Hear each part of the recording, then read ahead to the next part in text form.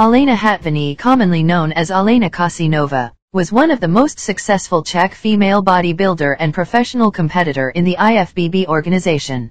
In 2017, Alena won gold in the Ben Weider Legacy Cup Women's Physique category, New Zealand.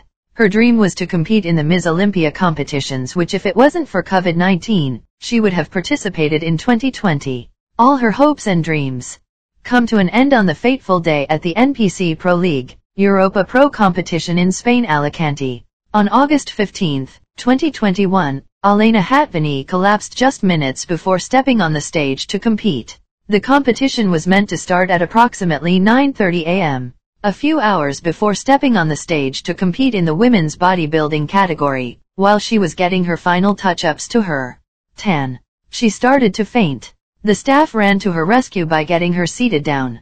She immediately fell back to the ground when she tried to get up. She kept falling in and out of consciousness, while shaking the entire time. At some point she stopped responding at all. Sources say that the ambulance took about an hour to arrive to the place. She was rushed to the hospital. Doctors tried their best to revive her, but all in vain. Alena passed away. Some people allegedly say that she actually didn't make it to the hospital. She was trying to qualify for the 2021 milliseconds Olympia weekend.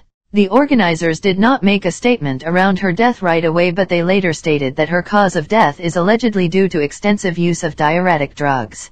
Diuretics, commonly known as water pills, are often abused by athletes to excrete water, for rapid weight loss, and to mask the presence of other banned substances. They help get rid of salt or sodium and water from the body through the kidney. An individual may end up suffering from dehydration.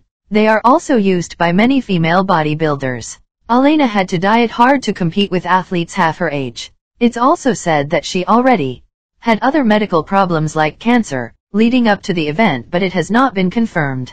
Her death brought to the limelight so many questions. Whether coaches are asking too much from their athletes, and whether more regulations are needed from governing bodies and necessary stakeholders to protect athletes. Also, many known female bodybuilders, both professional and amateur, come up and openly sensitize the public and upcoming athletes about the dangers of extreme use of diuretics. She was married with 2 children. May her soul rest in peace.